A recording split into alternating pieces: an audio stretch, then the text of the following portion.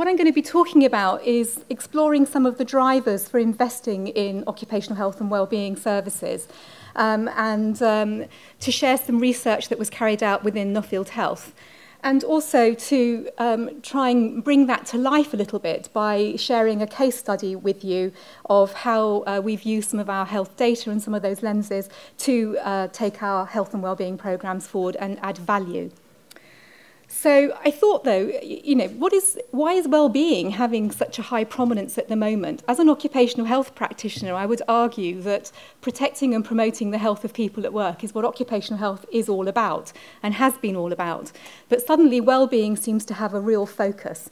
And is well-being the same as occupational health or not? And does it matter? I suppose those were all the sorts of thoughts that were going through my head, and I'm hoping to be able to explore some of those a little bit more now.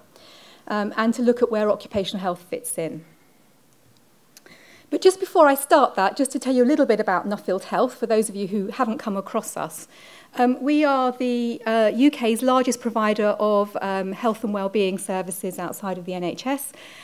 We have 12,500 staff, roughly. It's gone up since then. We've acquired some more businesses.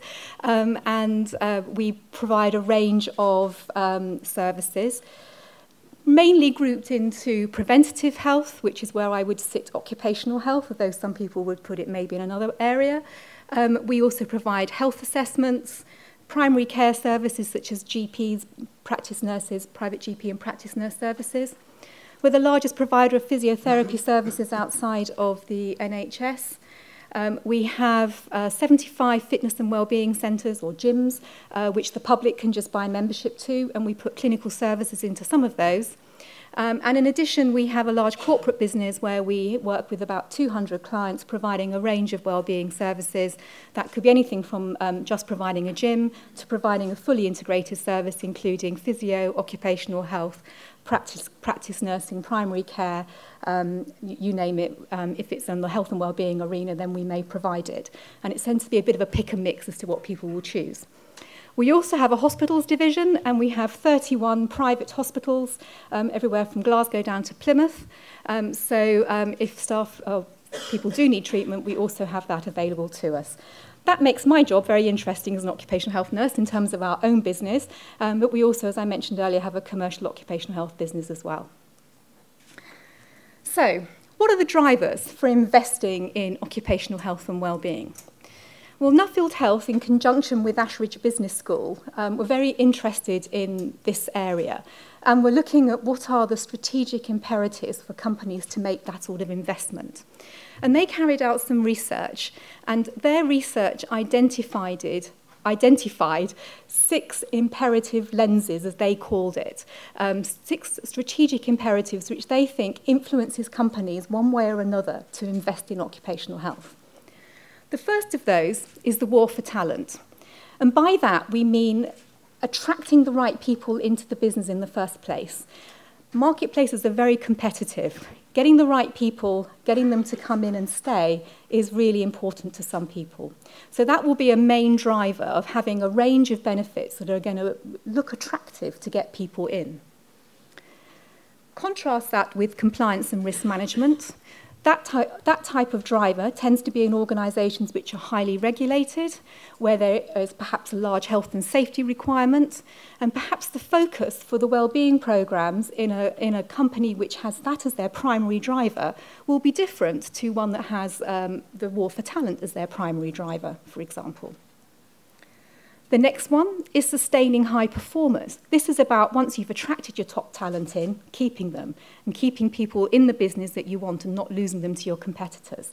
And again, the types of initiatives that you have will vary. Just to give you an example, we work with a number of corporate banks and legal firms in the city, where this is clearly a big driver for them in terms of their wellbeing services. They will provide on-site gyms and all sorts of things for them. From an occupational health perspective, we have no health surveillance particular, or very minimal health surveillance other than some DSC type regulations things.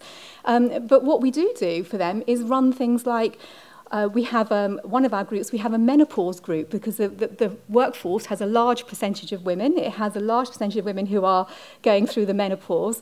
And we have, they asked the occupational, we asked what they would like. This came back as something that a lot of people would appreciate. And so a group called Hot Flushes, which is basically a self-help group, was set up. And it's chaired and run by the occupational health nurse on that site and company. Now, that would be obviously not appropriate necessarily in the construction industry, but which is very male-dominated, but was very appropriate in this one. And that's about fostering community. That's about, you know, it's more about sharing experience. So that was quite an interesting example. Productivity and absence control tends to build on a different driver. Productivity is about how do you get the best out of your people. And you could argue that everybody's going to want that one as well. But here, I suppose, we're thinking about things like the ageing workforce. We're thinking about the more and more sedentary lifestyle that many of us lead. And how does that impact on productivity? So again, a lot of the types of services that you might invest in, if that's your primary driver, might be different than from some of the others. So we know already, for example, that since the abolition of the retirement age, default retirement age 3 years ago, there are already 250,000 more people past age 65 in the workplace today than there were 3 years ago, and we know that that's going to increase. And we also need to acknowledge that despite all the good things that we can do to try and promote health, as one gets older, one will get niggles and pains. And I think, therefore, occupational health services and wellbeing services that don't take into account just the needs of that workforce, which is changing, will fall behind the curve. And so we need to think differently about perhaps what we provide. Cost of ill health provision. Keeping absence costs down. £26.4 million, I think, was the cost of absence in 2009-2010. Now, this driver, actually, the research found, was applicable to all companies. So it didn't matter what company you were, keeping your absence costs down was really, really, really crucial to all of them, although they may have other lenses that show as well. Maybe as an occupational health nurse, that's probably quite good, because that's often where occupational health in terms of case management is very much seen to support that sickness absence process. And the final one is having a well-being culture. And that's not having widgets in a tin that, we have a gym, we have this. It's actually about the culture of the organisation. And I think that's worth exploring a little bit more. So this really brings out, what do we mean by a culture of well-being, and what do we mean by well-being as opposed to occupational health? I think that in well-being you need to have various layers, and this is a bit like a Maslow's hierarchy of needs. In your foundation there, you need to have all the basics in that. So that will be your health and safety, compliance and regulation. That will be about fair pay and conditions. It's about having a good working environment for people. And that's pretty much the sort of the basic core. You then layer that, perhaps, with your health-related interventions. And this is where occupational health I see coming in, along with things like physiotherapy, private medical insurance, income protection schemes, some of the health surveillance aspects that are needed. All the health-related benefits and the fitness-related benefits would, I think, fit into this total health management piece there. Moving on from that is the community, and that's both within the business and perhaps external to it. That's about your social groups. That's about having maybe your Hot Flushes group or something else that's appropriate. But it's about having something which takes people not only within the workplace, but also socially. We've just recently introduced a volunteering scheme within our business, which I know a lot of businesses do, but that was quite new for Nuffield, and actually, really something very nice. We've also had an apprenticeship scheme where we bring in people with learning disabilities and with physical disabilities to give them a chance to work for people who may not find it easy to get work. And those type of sort of community values actually really do, I think, help within the feel-good of the organisation. None of that's going to work, however, unless you've got good leadership. Good leadership is absolutely essential. If you haven't got leaders who are living the brand, who are actually understanding and believing in the well-being agenda, it ain't going to work.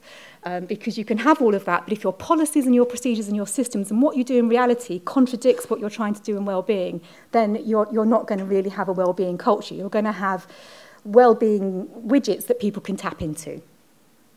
And related to all of that are the values and the values of the company. And those values have to have a well-being thread. It has to value the people in the organisation for it to be meaningful. So that's what I mean by a well-being culture. And as I said, I think occupational health fits into the total health management piece. So I see occupational health as in the hub of the total health management piece. I think occupational health touches and liaises and works with all those other areas. Excuse me. And I'm just going to move on to the case study because I'm just conscious of time.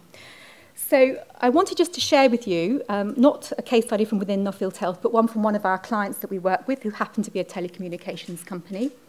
They have a very good integrated healthcare model and provide a lot of services to primarily at head office and their larger sites. But they are a global company, and within the UK they have workers all over the place, and not all of them will have access to all of these facilities. However, the occupational health service is delivered across the whole of the UK, and we also provide health surveillance programs for them for that part of the workforce that needs it. What we found when we started working with them on case management is that we had a real peak in referrals from a particular part of their business.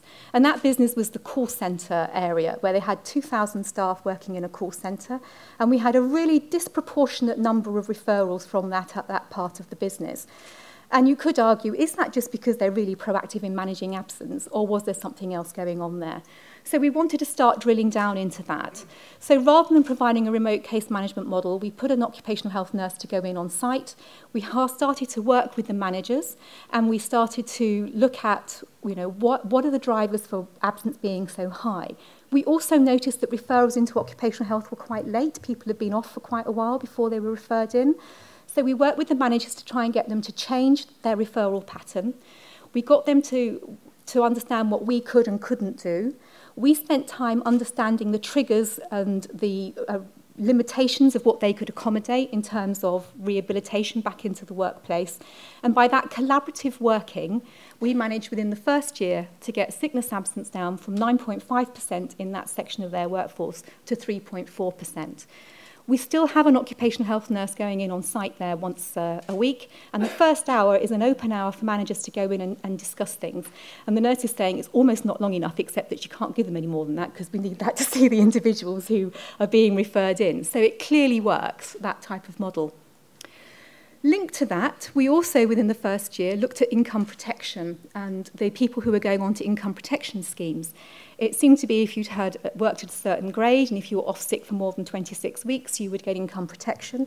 But it was possible to go into that pathway without ever being seen by occupational health. And we felt that was somehow wrong, that there needed to be more involvement with supporting people through, could we do something to help them back into work beforehand?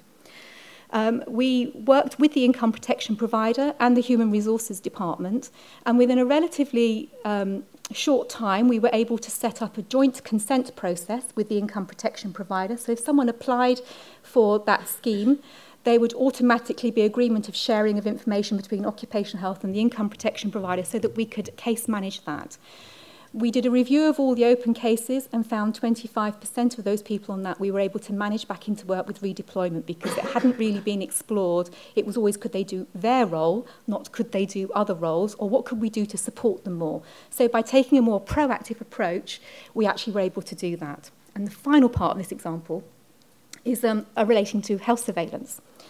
The reason I've got that picture there is they have a number of riggers who climb these masts that I would nowhere near want to go up. I'm terrified of heights. And see them climbing up there and sort of working on with harnesses and things on and hanging and working at height, and really scares the life out of me. But nevertheless, clearly a high-risk activity needs health surveillance, and we have a climbers medical that we put in place for this workforce. When we inherited the contract, there were quite a significant number of the climbers who had failed previous medicals and who'd been redeployed into other roles.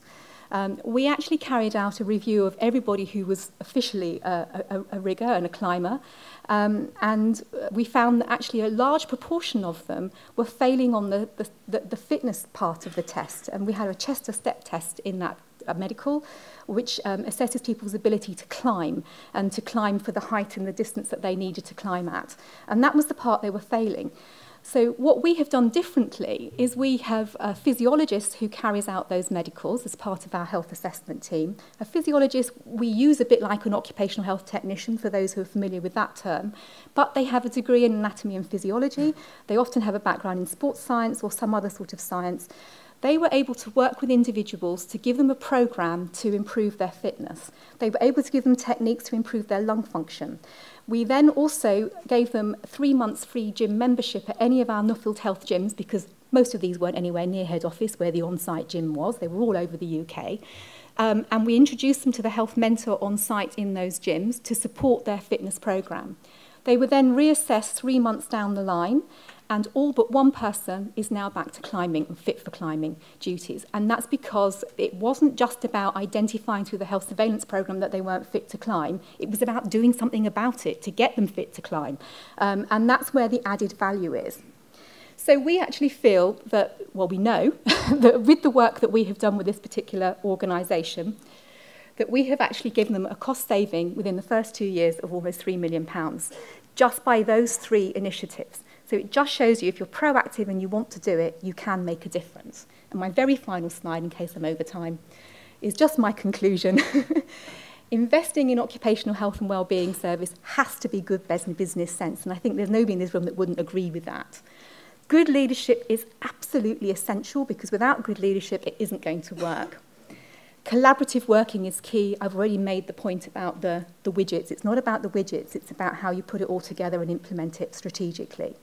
So I suppose my final message is, it's not, should we invest in occupational health? Can we afford to invest in occupational health? Is it, can you afford not to? And that's it. Thank you.